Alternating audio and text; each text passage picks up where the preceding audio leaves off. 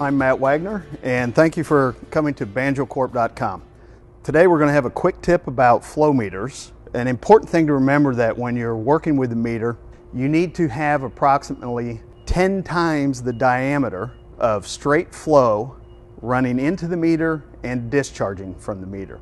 So for example, if we're working with a 2-inch meter, then we would have 20 inches of straight flow into the meter, 20 inches of straight flow exiting the meter. And when we're asking for straight flow, we would need to have spray hose, smooth rubber hose. Question that comes up all the time is, can I use bumblebee style hose? No. It has serrations on the inside of it.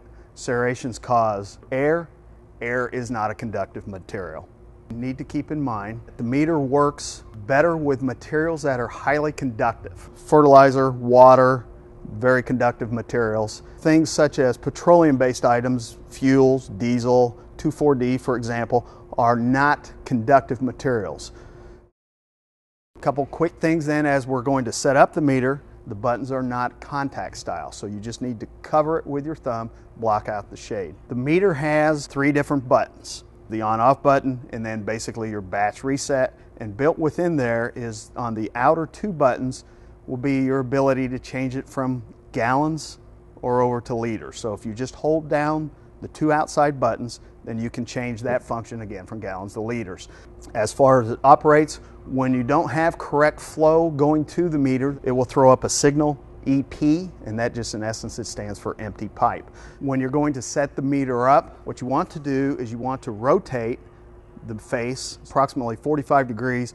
What that does is help then with the accuracy of the meter. General maintenance of the meter is not a whole lot. Has 6 AA batteries that are inside. You just remove the 4 Allen-headed screws on those. You can lift up the screen, replace those batteries. That's a good thing to do just regular on an annual basis.